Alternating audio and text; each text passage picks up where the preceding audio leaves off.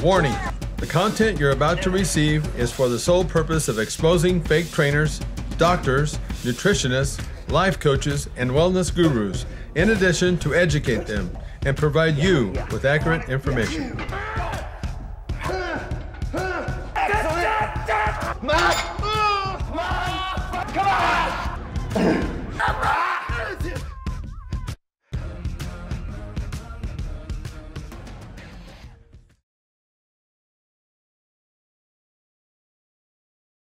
You know, I've been in this personal training business now for a long time, probably too long.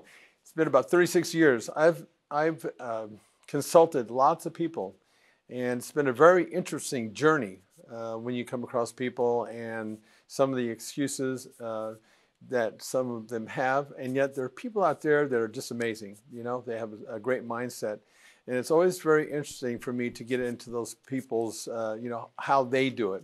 One of the things that we're doing now, again, my job now and my mission is to expose fake trainers, is to expose basically anybody in the industry that's spewing misinformation, because there's a lot of it out there. So over the years, I've really noticed that there are some people that just are, you know, they're able to stay in shape, and others just use any kind of excuse that they can not to stay in shape.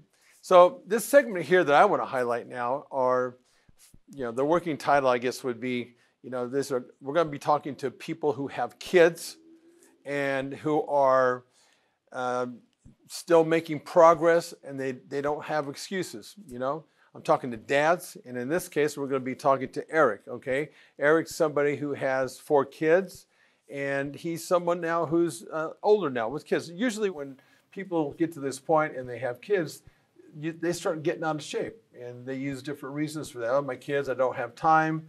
And here's the thing that we want to get into. You're going to see that Eric's going to be, he's in good shape, and we're going to find out kind of some of the things that he does and maybe how he leads his lifestyle, so we can start taking all these excuses out of the mix. So Eric, I'm going to ask you now, again, this is we haven't prepared for this, which is what I like to do. And so you're a dad with 4 kids. Okay. 4 kids. So let me ask you, when did you get into exercise? Is this something you did right from the beginning? High school. High school. Okay. And were you an athlete? Yeah. Okay. So now you're younger obviously than I am. So back when you were an athlete, were you did you play sports? Yeah. Okay. Football? No football. No football? No. Water polo. Okay. So this is kind of interesting. Did your coaches have you in the gym at all? No. They didn't. Okay. And yet now what we know today is that every athlete really should be in the gym. It's different today. It is different. When I started with going to spring training camp in the late 80s, some of the baseball players were freaked out about, you know, doing an exercise program because they were afraid it was going to mess up their game, which it doesn't. There's a lot more information out there. Okay, so you started in high school. So what got you actually in? Did you start in the weight room? Yeah, I was just like buddies of, you know, we just want to go and get big. Yeah. So that's when we started going to actual weight room. Okay, so gym. At that point now, because looking at your body type, I would say were you angular? Were you kind of thin in high school? Yep. Okay, so would you say that you were more like on the skinny side? Because I wasn't, you know. Yes, for sure. Yeah. Okay, more ectomorphic. That's that body type. Yeah. You had a hard time putting weight on, you know, at that stage of the game. Exactly. Okay, Yep. So you got into the weight room. Mm-hmm. Now, did you get into the weight room in high school, or did you go to a gym? Oh, not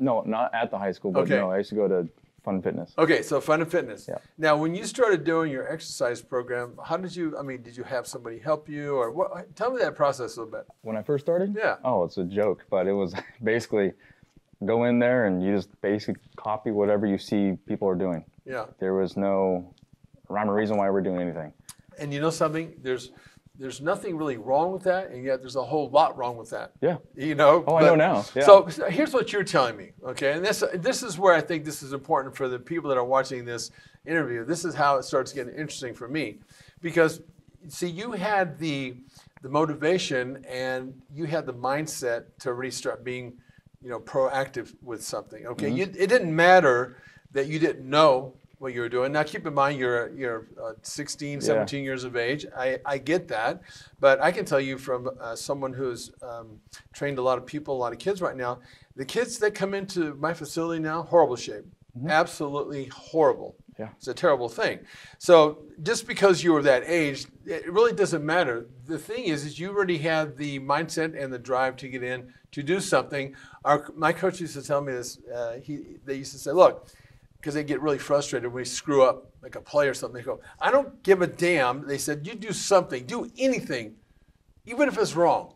You know, we can fix that along the way. So fortunately, you didn't get hurt in the gym, but you started there and you started copying people. So what at that point then, did you continue to stay in the weight room, or was it a passing phase? What happened at that point? I would say it's more of, I wanted to learn more about fitness altogether. Okay. And train. For me, it got to a point where I wanted to train. Like, I don't like the word workout. Yeah.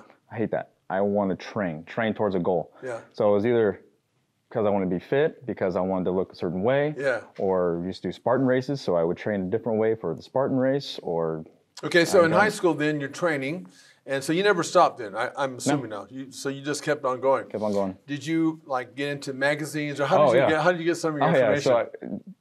At my first job, I used to have all the magazines, couldn't wait for the new bodybuilding magazine to come in, and I would look at all the workouts and see exactly what they're doing. Of course, that was before YouTube days. Right. So I'm just seeing why the reps were a certain way, the weight, and just study that. Yeah. Well, and the thing about that is when you're enthusiastic about that. See, I tell my people, because 6.5 years ago I had these strokes that screwed me up. And I tell the people that I talk to, because there's a really bad, poor recovery rate in the industry. And so many of those people put their hands in the life of somebody else. They're not willing to take initiative. And what you're telling me basically is you have to be willing to go out there and find the solution and ask the questions even if you don't know them. And that doesn't make sense sometimes, but there's so many people out there, and this ties into what we're getting into, because some people are terribly out of shape only because they're not taking any kind of initiative. Right. And to learn on their own. They're putting their hands in Jenny Craig's of the world, and they're looking for that fast fix. Exactly. The magic pill. Yes. I call it SOS, shiny object syndrome. Yes. So some of the success for the reason why you look like you do. Now, how old are you? I'm 40. I just turned 40. 40. Amazing. I would have never guessed that. And I'm not just blowing smoke up your butt. I mean that. You don't look like you're 40. Well, thank you. And I would say, because I've had people tell me I don't look like I'm 90, and I'm not. I mean, I'm 63. But I would say that, the reason why you look as good as you do right now is because of the fact that you've been in and done some form of exercise for a long time. Exercise and healthy eating. Right. Yes. And you've done that for a long time, to the point where it becomes a part of your lifestyle. Mm-hmm. And I think again, the point of what we're trying to do right here is tell people that say, I can't do this or this. And we're telling them, look, there's just certain things that you have to do. You don't have to be rocket science and know everything about how that works, as much as you just have to be doing something, right. 3 days a week or 4 days a week. So the fact that you've done that, you've created a situation now for you. Correct me if I'm wrong, by the way. I'm just kind of reading this into this. You've created something that is part of your lifestyle. Yeah, for sure. And so I would say that that's one of the keys. Because now, I can't tell you how many dads that are 41 years old with 4 kids, they're in horrible shape, And instead of looking for some user-friendly and something that they can do sort of as a part of their day. Because, listen, here's a guy right here with 4 kids. I'm sure he's very active, and your kids are very active, yes. Okay? If anybody had an excuse as to why you couldn't look like you do right now, because you're built very well, it would be somebody like Eric, okay? And yet he looks like he does, okay? So I say that one of your keys, and this is how and why people should follow this lead, is to create something that is lifestyle friendly. Yes. And it doesn't really matter. It does, you don't have to get into it like 100% and do all these things perfectly. It's just do something that you could do along the way while you're taking your kids to football practice or whatever and doing your work. Okay, yep. Because it is possible, right? Is that right. So? Have you compartmentalized? How do you make all this happen for you with your kids? How do you do that? I mean, over the years, it's changed, but fitness was always my thing. I would do my little workout. Then I got to the point where I was coaching the kids. So I was out there being active with them.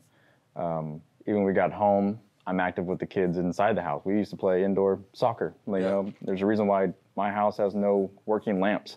I understand that. Yeah. My house is like that too. It's just always something. But even if it wasn't for the kids, it's just the fact that it was me wanting to do whatever that was to feel good. Yeah. So how do you? Yeah. So what? Then we're getting close on wrapping this thing up because I think we've hit on some good points. But okay, so you got this crazy life, I would imagine, with 4 kids. I had it with crazy 2. Life, yeah, it was goofy. So how do you manage to get your own workout in? Because I've had people say, well, and it's legit. Parents put their kids first. I'm good with that. But my take is this: if you always are putting your kids and everybody else first, and you let yourself go, you're not a happy person. I think, exactly. in the end. So how do you manage to how do you fit this all in? Well, I've heard all the different excuses, and one thing's for sure: every single person has something in common. We all have 24 hours a day. Yeah. I don't care who you are. I don't care what you do for a living. We all have 24 hours, and then it's how you choose to spend every single hour, not just day, every single hour. Some people want to watch videos or play video games, or just come home and watch TV or whatever it is. For me, it's wake up, work out. I like to do it in the morning, so I feel fresh, take my kid to school, come back, work. Then I'm with the kids at night. Okay, so we're going to wrap this thing up by saying this, because I know exactly what you're doing. I think it's completely right, because I do the same thing. You have to manage your time better. Time, but it's also, so it's more, that's just half of it. The other half is what you eat. Okay. So that's half of it, because I know too many people that they work out all day long and then they're just still way out of shape and still unhappy. Right, and I agree with what you're saying. And from the other side of that coin, I can tell you this, and I totally agree. There's a lot of different ways to skin a cat and get to the point where you're at. Not everybody. You used to say if everybody trained like Arnold Schwarzenegger, they're not going to all look like him. Right, so there's more than one way to skin a cat. So I really appreciate that feedback, because I can tell you this on my side of the coin. I can put you on a junk food diet and get you in great shape. Well, yes. You see what I'm saying? Yes. So, but what you're saying is legit. It's just my point that I'm making is there's a lot of ways for the viewer. There's a lot of ways to keep looking like Eric does, no matter what age that you get. But the important thing is I think that you have to have motivation. I think you have to make sure that you take time for yourself, even if it's 3 hours a week. You don't have to be a gym rat. Nope. Okay, if you do this 3 hours a week out there, for those of you who are sitting on the couch right now eating bonbons, if you'll do this 3 hours a week and just be accountable to yourself, amazing things can happen. And just keep moving forward. Well, here's one thing to keep in mind. Some people can say, okay, I got kids, I don't have time to do it. Who says the kids can't join you? Exactly. You know how many times I go over there and I love to run and do stuff in the dirt road. My son would go with me, and I would do walking lunges for about a quarter mile. Yeah. And he's on his bike and he's running around. There you have it, right there. Yeah, and I'm doing lunges and he's seeing the fitness side of me. And you're a good role model because they see that. Exactly. And so I think that's. By the way, I love walking lunges, so I'm a lunging fool. Yeah. So I think that's really cool. And again, as you get older, again, I'm 63 now, and I've been in the business I've been exercising since I was 25. And I can tell you, because I'm ahead of you in age, there's so many more benefits that you're going to get from just taking care and giving your body a chance a little bit. There's so many more benefits down the road. Oh, yeah. And so when you are doing something like this with Eric, you're a good role model for your kids. You're a good role model for your significant other. You're a good role model for other dads. I really appreciate you coming on and doing this for me. Okay? Yeah. Thanks a lot. I appreciate it. All right? Okay, Eric. Thank you. If you want more information about this, click on that link below and go to my website. Also, don't forget to hit the subscribe button below.